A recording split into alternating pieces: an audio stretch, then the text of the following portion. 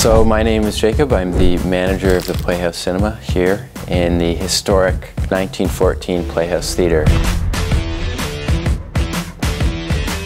You can't talk about it without talking about the building. It's a 1914 vaudeville motion picture house, so it was built over 105 years ago, purpose-built to show movies and vaudeville acts.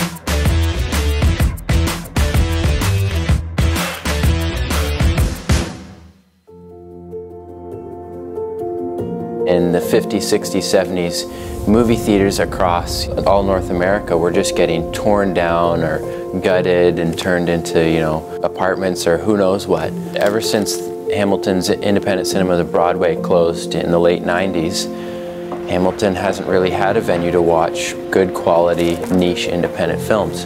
Hamilton at one point had the most theaters per capita of any city in Canada, but so many of them got torn down or lost or gutted, and for the last 20 years our family has just kind of roughly been looking around the area to see if there's any opportunities to open a cinema.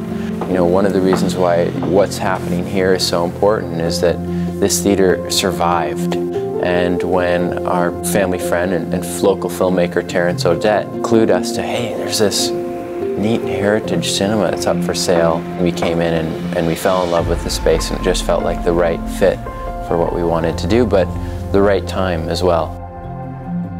Renovations took us almost a year to the day.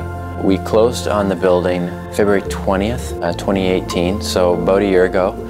And it took us a year to take out the old seats, start painting the walls and getting rid of old equipment, and then just bringing the theater back. It took us about a year, and then we opened March 1st.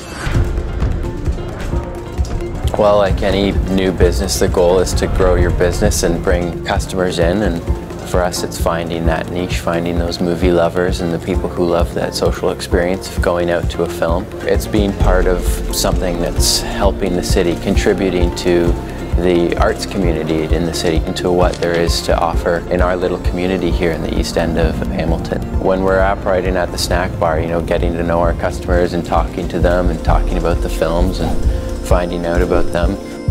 Really the ultimate goal for this theater is for it to become a cinema destination, but also, the heart of a community of people who love to watch a good film.